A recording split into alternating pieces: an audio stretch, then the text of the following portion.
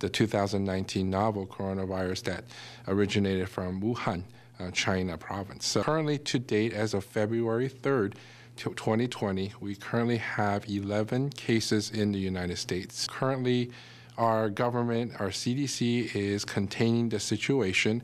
And as of yesterday, February the 2nd, 2020, our president has also announced that no more foreign travelers from China will be allowed to enter the United States. And this is to prevent any further spread of the virus within the United States.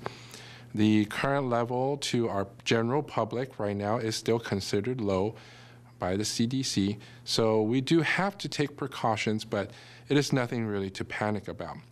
So as of now, we do want to make sure all of our members are aware that there is a current outbreak of the 2019 novel coronavirus going on globally, and we do want you to be aware of it here in the United States, and not so much to panic or be anxious over, but really to be aware and to practice good preventive measures. Next, I would like to talk about how can we practice good habits of preventing diseases from spreading. And currently, it is also the flu season for all of us. So I would love to remind everybody, please make sure you go get your flu vaccine. If you have not gotten your flu vaccine as of yet, please make sure to go see your doctor and schedule a next appointment, or go to the pharmacy and get your flu shot. Every year, we have a lot of people who die from just the flu. So I do want to remind all of our members at Allied Pacific to make sure you get your flu vaccine. So it's very difficult to tell what's the flu, what's from a common cold. So I want to make sure all of you get the preventive care you possibly can to keep yourself healthy and safe. Having said that, if you have symptoms of a cold or flu, there are certain things that you can practice and make sure you keep yourself safe and keep your loved ones safe as well. So I would like to start with basic, simple hygiene. The most important thing you can do when you have the cold or flu is to make sure you wash your hands. And the reason why we need to wash our hands is most of the time we have the habit of covering our mouth when we cough or sneeze, or when we have a runny nose, we use our hands to wipe. So most of the time, the most contaminated part of our body is usually our hands. So to prevent the spread of germs, viruses, bacteria, it is best to practice good hand washing. How do you wash your hands? Well, the best way to wash your hands is with running water and soap, just plain old soap and running water. You don't need antibacterial or any special type of soap, just regular hand soap and running water. And make sure you wash your hands thoroughly. I usually recommend you wash up to your wrist, if not just slightly above your wrist. Make sure you wash under running water for 20 seconds or more. So the duration of the wash is very important. So once you've washed your hands, make sure you clean and dry them.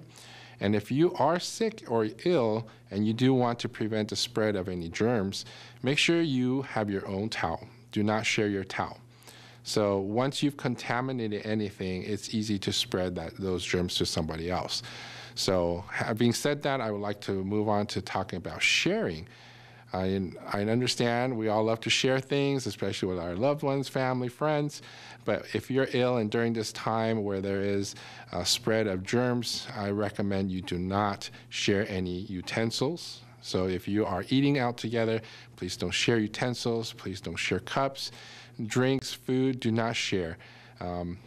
Make sure you practice this so you don't spread germs or you don't get germs from somebody else. At home, if you're using towels in a bathroom, make sure you have your individual towels for everybody. And if you are co-sleeping in a bed, make sure you also do not share pillows, because that's something also often an object that can be easily contaminated as well. The most common way to transmit a virus or common cold or flu is usually through air droplets, which comes usually from our mouth or from our nose. So when you cough, when you need to cough, make sure you cover your cough typically with your sleeve or with a throwaway tissue paper. And the reason why we want to be able to throw that away is if you use a handkerchief, you reuse that, you usually can spread that to somebody else, or you're just basically infecting yourself over and over again. But if you use a tissue paper after you've used it, go ahead and throw it away. And once again, practice good hand washing techniques. We've talked a lot about hand washing. If you cannot get access to running water and soap, the next best thing you can use is an alcohol-based hand sanitizer. It must have alcohol, and the CDC recommends 60% or higher of alcohol concentration in order to be effective.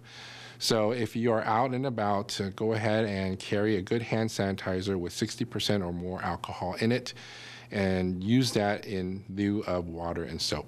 During this time where viruses are spreading, if you are sick and you have symptoms, we recommend that you stay home from work, stay home from school. If you have the ability to separate yourself from your loved ones, like sleeping in a separate room, we definitely recommend that, at least for the next 14 days where the symptoms are most active. So if you can isolate yourself, keep yourself from getting infected by another germ, and also prevent the spread of germ to someone you love. Right now, the CDC also recommends no travel to China. So if you have unnecessary travels to China, currently we highly recommend that you do not travel to China, just so you can protect yourself and you can also protect others. The CDC does not recommend the general public to use a mask. Unless you yourself are currently sick with symptoms, then you can go ahead and wear a mask for yourself to prevent the spread of the common cold or flu. But as far as the 2019 novel coronavirus, the CDC does not recommend the general public to wear a mask, because currently the risk of getting the coronavirus in the United States is still considered low per the CDC. And also, some of you may be wondering, how can I get tested to see if I have the coronavirus? Well, currently the situation is only the government has the ability to test for the novel 2019 coronavirus.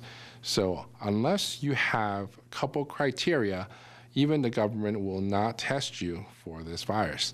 And what are the criteria? Well, let me give you 3 things that any healthcare worker will ask you if you have symptoms and you are concerned about the coronavirus. The first question is, in the past 14 days, have you personally traveled from China? That's question number 1. Question number 2 is, in the last 14 days, have you been in contact with somebody who has traveled from China or is currently under investigation for potential infection of the coronavirus? And finally, the last question, third question, is, do you have symptoms of this virus? So the common symptoms are cough, shortness of breath, and a fever of 100.4 or higher, or 38 degrees Celsius. If you do not answer positive to 2 of these questions, then no healthcare worker or system currently will be able to test you for the coronavirus, because those are the criteria set forth by the CDC in order to be tested.